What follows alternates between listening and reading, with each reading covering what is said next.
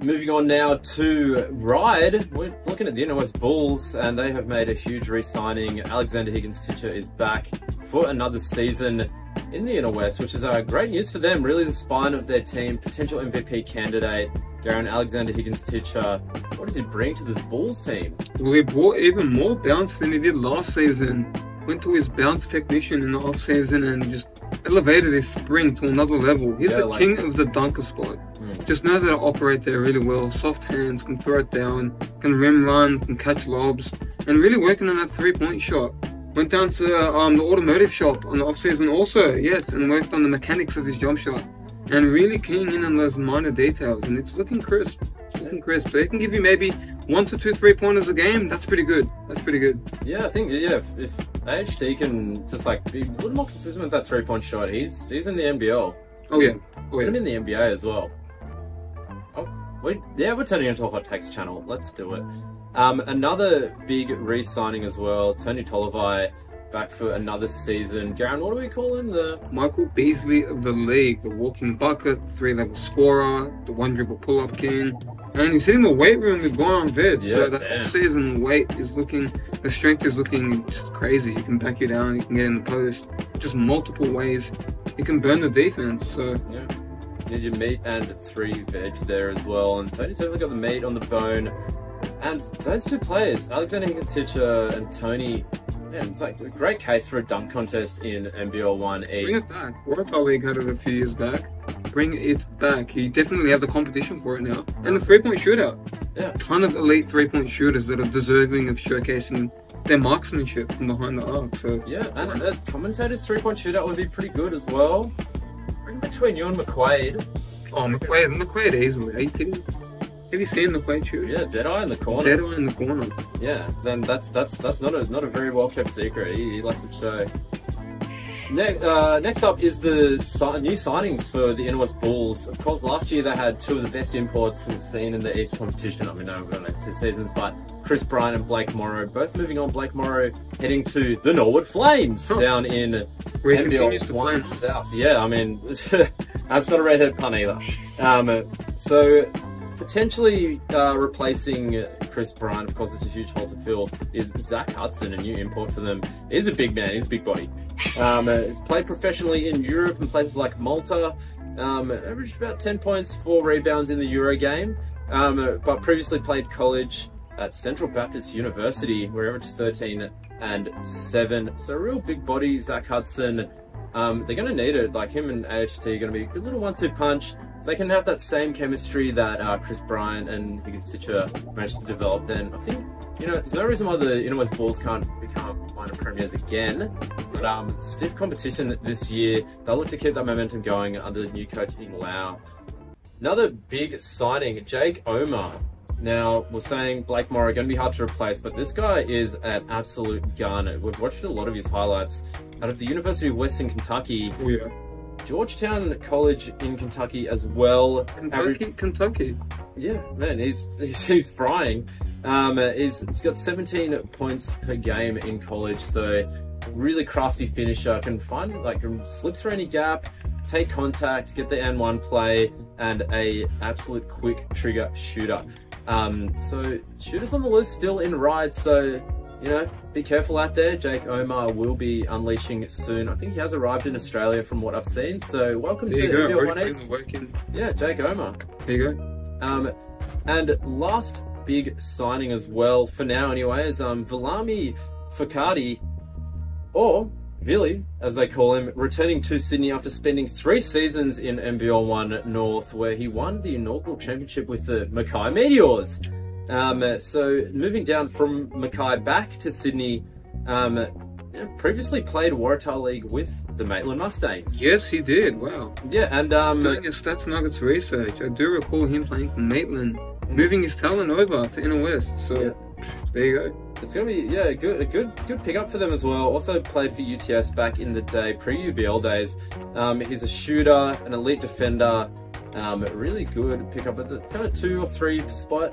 We'll see how it fits in with all the others. Yeah, all the other signings. So yeah, very solid player. Good to have him back in New South Wales basketball, and also has experience playing for Tonga for the national team. There you go. On now to the Northern Beaches, the north of the Spit. Manly-Warringah Seagulls are making some waves this off-season. We talked about them in probably the first episode, re-signing a lot of players, but 2 new imports for them.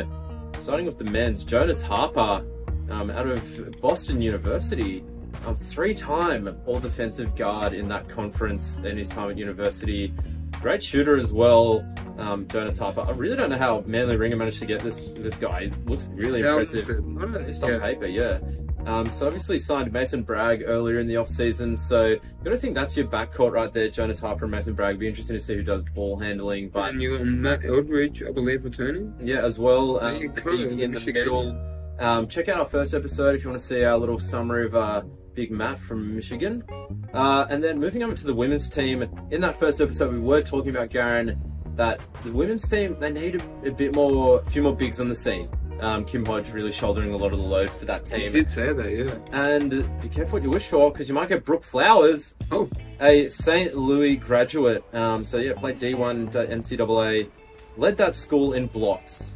So defensive presence for sure. Second all-time at that university in rebounds, yeah. And averaged a double-double throughout a college career. So Manly, it's impressive to do it consistently. Yeah, Manly-Warringah just really looking dangerous again. Of course, with Lauren Jackson back in the women's competition, some teams looking to get a little bigger. But yeah, Manly looking to back up their minor premiership season, of course. Everyone adding bigs purely because they got to defend against Lauren Jackson.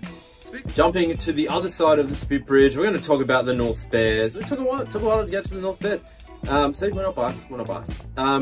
New signing for them, speaking of getting bigs, you know, the landscape of the league's changed a little bit. Sydney Cooks, a new import signing for the Bears. Well, they say you can't have too many cooks in the kitchen, which is why we only got 1.